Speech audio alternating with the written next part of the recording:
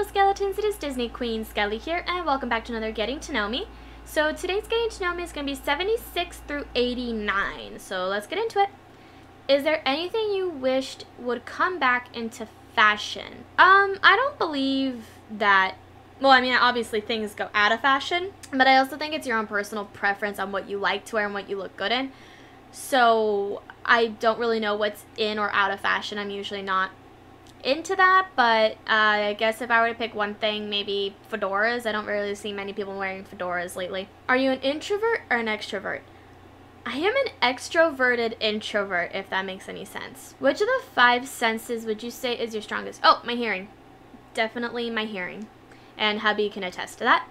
Have you ever had a surprise party that was an actual surprise? I've never had one myself, but I've thrown one for my grandmother for her 75th, just this year actually. Are you related or distantly related to anyone famous?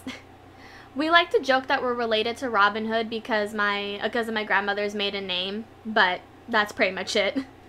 What do you do to keep fit? Oh no. I work out every night, or at least I try to. I've been trying a low-carb diet as well. I eat low carbs for dinner, which has been really nice. I like it, and it still gets me pretty full. Does your family have a motto, spoken or unspoken? No, not really. I mean, I like to think of the motto, do unto yourselves as you would have others do unto you, but that's pretty much it. If you were ruler of your own country, what would be the first law you would introduce?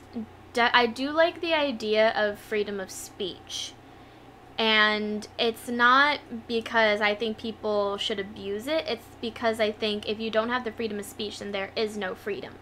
You should be able to say and do whatever you want. And granted, obviously some stuff has consequences, you know, at least in my opinion. Who was your favorite teacher in school and why?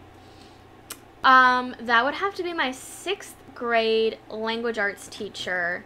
She was super funny. Her name is Miss Morrill, and I think that was her last year at the middle school. We were like her last class, and it made me so sad. What 3 things do you think of the most each day?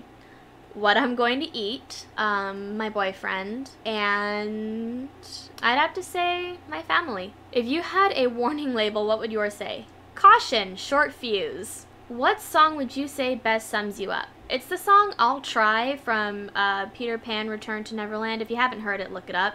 What celebrity would you like to meet at Starbucks for a cup of coffee?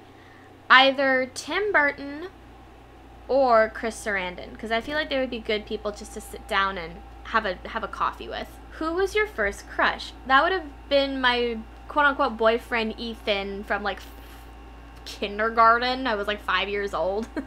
Anyways, that is it for today's Getting to Know Me. I thank y'all so much for watching. If you want to answer any of these questions for yourself, let me know what the question is and the answer in the comment section down below. Bye, little skeletons. Stay safe. I love you guys.